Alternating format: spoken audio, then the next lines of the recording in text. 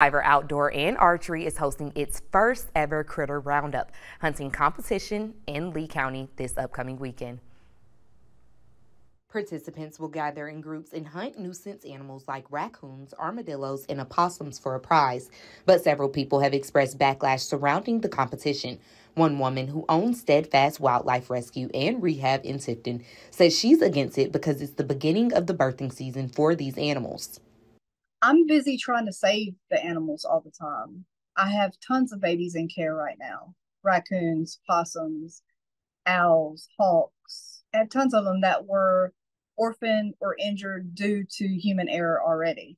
WALB spoke with the owner of Shiver Outdoor and Archery, and he says this is totally legal, so he's unsure why it's causing so much controversy. We do this with all hogs. We do this with coyotes. I don't know why this one just caught traction so much with people getting upset. We're not calling for the extinction or eradication of the raccoons or possum or armadillo, which we couldn't do it anyway as much as you want to hunt or trout. Sign up for the event is this Friday, April 5th. Teams can include 3 to 4 people, and the entry fee is $100 per team. First place winners will get 70% of the entry plus $300 from Shiver Lumber. Each animal is 1 point, and the team with the most points win.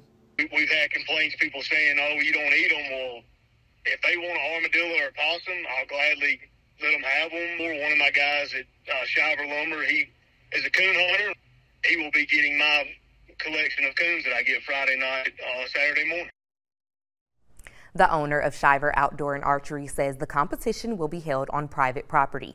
And according to the Georgia Department of Natural Resources website, opossums, raccoons on private land have no closed season or bag limits. He says they have spoken with the DNR to draft up rules and regulations to make sure no one is doing anything illegal.